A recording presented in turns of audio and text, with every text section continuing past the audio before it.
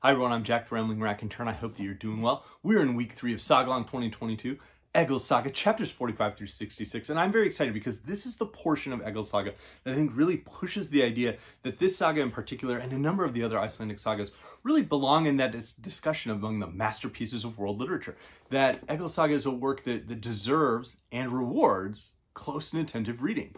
And I think the real strength of Egil's Saga, as we discover in this week's reading, is that there's a character at its center, not just an archetype, not just this historical biographical figure, not someone who is supposed to represent an idea, that this idealized quester, as we see in other prose or epic works of this time period. We have a character who feels human. Yes, he's a historical personage, but he seems to grow, he seems to develop. He's not made of cardboard. He feels much closer to a human. And as a result, I find this portion of Egil's Saga starts to make me feel like we're getting much closer to our modern idea of the novel. And so that has been really interesting, really enjoyable. I want to focus on Egil, on his character and his character's development, and where we see that revealed in this video, and then talk about a couple of different parallels that we've seen to other weeks or to components that are going on, rather than just sort of summarize the events. Wikipedia can do that better than I can. So let's talk about Egil. We left off, he was this overgrown brute who's incredibly violent, horrifyingly violent, and he can spit verses with the best of them. His verses generally are used to just taunt everybody. He's wildly unpleasant. And most of that holds true in this portion of the saga. He's still an incredible warrior. Might makes right. He's still generally unpleasant. Like, there's very few people who want to spend time with him except other raiders. And even then, it's just a handful of raiders. And he still can taunt very well. But we start to notice a couple of shifts. Egil's poetry is not purely taunting now. It's not purely bragging now. It has other purposes. Egil himself is willing to be humble. He's willing to use his words to save his neck. When he's shipwrecked and presented at York to King Eric and Queen Gunhild, his longtime enemies, who he's killed a son, he has killed multiple family members, he's killed the queen's brother, he has wronged this family and been wronged by this family so many times, and really extending a feud that has existed for a couple of generations now, that there's no reason they shouldn't kill him if he's in their power. And yet they plead.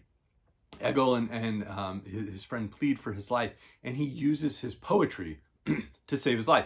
He constructs, rather than this long, taunting, vicious, slam poem, he constructs this long, beautiful lyric poem that honors a king that he himself really has not honored throughout his entire life. He has resisted and rebuked throughout his entire life. And here he is using his poetry, which is really his special gift. It's not just his brutality and his power. It's his poetry that really is Egil's special gift.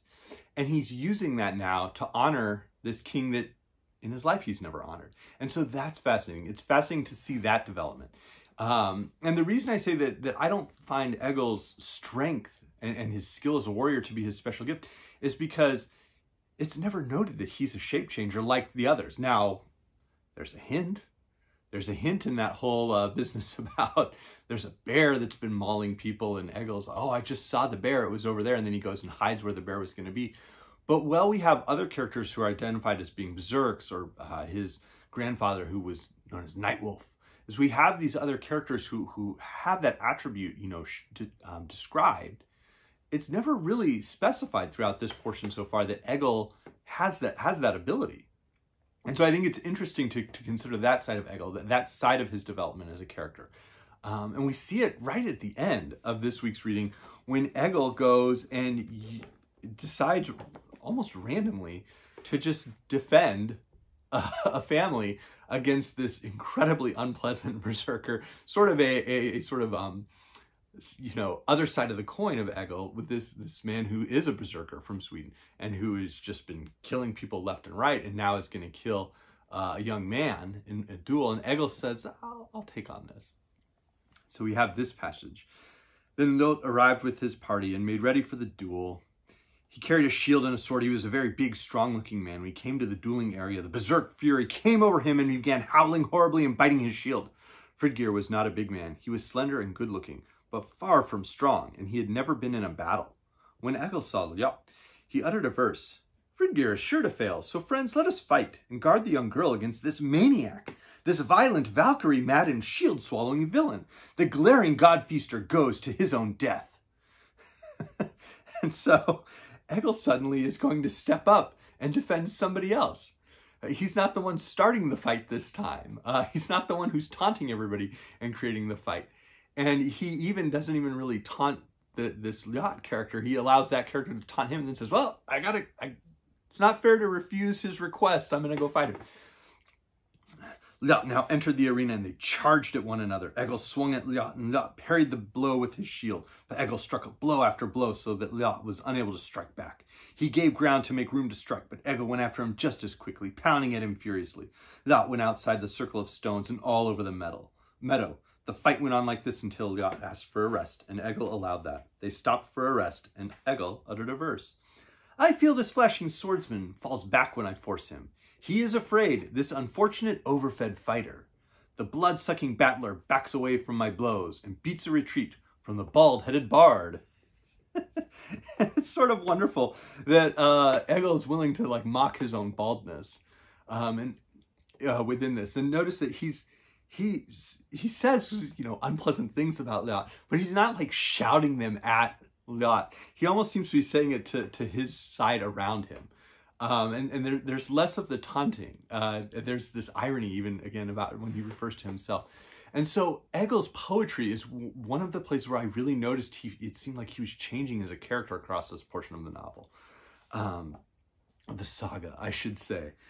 We do have numerous historical references across this one. So we had spent time in Norway. We had heard about King Harald unifying Norway and how despotic that had really become. We had learned a little bit about the colonization of Iceland, the early settlers landing there in Iceland. And now we get more. We have some raids. We get to Denmark. We make it over to England, and Northumbria and York, where we meet King Ethelstan, grandson of Alfred the Great, and Egil, in the great tradition of the Vikings who would form the Varangian Guard and such in Europe, is, of course, one of Ethelstan's best commanders. Unfortunately, his brother Thorolf loses his life in battle, and my Folio Society had a cool illustration from that of his burial. So he loses his brother, and that ultimately allows Egil to marry. He marries Asgerd, his former sister-in-law. Itself an interesting dynamic where Egil wants to get married and nobody really wants to approve it, but they circle around and finally go, okay. But again, that part is interesting because Egil, we get Egil sharing poetry about his frustration and about feeling saddened that this is taking so long. And so again, the poetry reveals the change in Egil, not just his actions, not just his choices as a warrior or but it's really his words that that give shape to that change. And I just found that really fascinating across this portion of the saga. We had seen sort of this parallel of the Thorolfs. So Egil has a brother Thorolf who dies in battle defending King Ethelstan. Egil's uncle was Thorolf, who, along with Grim, later Skallagrim, Egil's father, they were both potentially good warriors, but Thorolf was the one who went and across that first week's reading was this great hero. He was very skilled and was ultimately betrayed and murdered. And so we've lost both Thorolfs, but it's interesting to compare the ideas of kingship, I think, across this portion of the saga, because we had King Harald, who was very violent and despotic. We've had King Eric, and Eric sort of gets a soft pass, I think, from the composer of this saga, because Queen Gunhild, seems to be the one who really has it out for Egil. Her brothers are sent to kill him. Eric is sometimes willing to perhaps let Egil off a little bit more lightly, and then Queen Gunhild is furious and wants Egil killed right there on the spot. But Eric himself is not a particularly good ruler. He's not a good example of a king. And so it's been interesting to see that contrasted with King Ethelstan in England, and how in some ways King Ethelstan seems to have success. Even the King of Denmark seems to get along with Egil better than the various Norwegian kings have. We'll see how things transpire with King Hakon across this final portion of the saga. But I'm really enjoying it. I've enjoyed seeing what feels, like I said, like we have a character in a novel now who's shifting and changing and growing and experiencing different emotions and not just having all of that forced upon him. So I'd be happy to know your thoughts on what you're finding within this saga, but I'm certainly enjoying it. And I'll look forward to closing it out across this next week. And as I mentioned, I find Egil as a character is really interesting.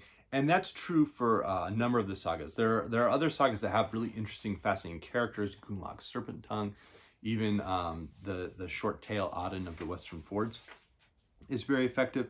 But I think it's particularly noticeable when it's compared to sort of the family sagas that exist. So we've had Egil's saga, and he's really a key part of it now that we're deeper into the saga. We have his immediate ancestors, but we're not going back for 4 or 5 generations.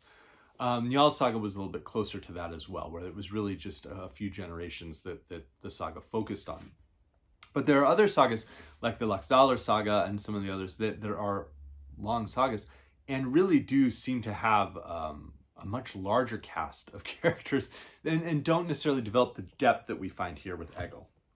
I had mentioned as well a contrast to some of the epics, works like the Nibelung Genlei or Beowulf. I was thinking as well in prose of the Quest for the Holy Grail portion of the Lancelot Grail cycle, that I think those are such archetypes. They represent some symbol, and so every choice is guided by the idea they represent, the paragon they represent, the virtue or vice they represent as a symbol, not who they are as a person. We did get some cool historical mentions, and there was, of course, mentions about the Orkneys. So for those who are interested, there is an Orkneyinga saga, the Sagas of the Earls of Orkney, which is kind of interesting. And then I had mentioned the idea that the Egil saga could be part of that tradition of the novel, and that's an argument that Stephen Moore makes in his book, The Novel, Beginnings to 1600, where he has an entire sort of like chapter devoted to the Icelandic sagas, Egil being one of the ones he spends a lot of time writing about, and Njal's being another. So those are some works I was reminded of. Oh, I should add, with King Ethelstan and the references to Alfred the Great, it would also be great to dive into the Saxon Tales, Saxon Lords novels that Bernard Cornwell wrote. Sword Song is one of the later ones. The Last Kingdom. The early ones deal with Alfred and Uhtred as one of this boy growing up in Alfred's court and ultimately a warrior in general for Alfred. But later on, Alfred's heirs and heiresses and fighting on their behalf in the Saxon kingdoms. And so that would be a little bit closer to where we were with Egil's saga. But again, I hope everybody enjoyed this passage, and I look forward to closing out Sagalong next week. Thank you.